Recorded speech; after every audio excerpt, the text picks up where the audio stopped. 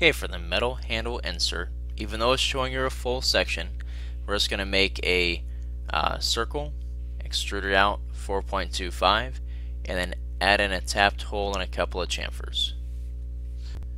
So let's head over to our inventor, make a 2D sketch.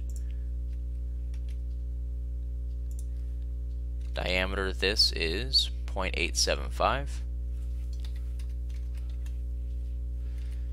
We're extruding it out a distance of 4.25.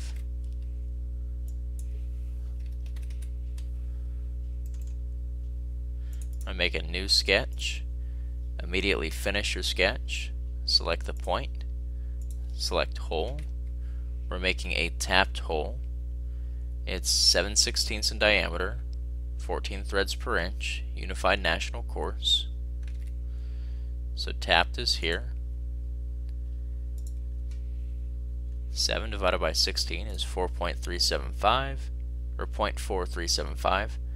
So there's a 7/16, 14 UNC. It's threaded the full depth. It has a depth of 0.875.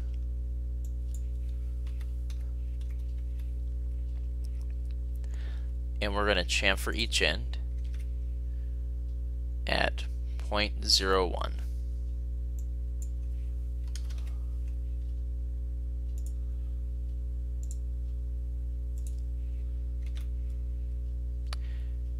It's a metal handle insert, and on our list of materials, that is aluminum 6061. Right click your part, iProperties, Physical, Material. At the top, aluminum 6061. Click OK and save.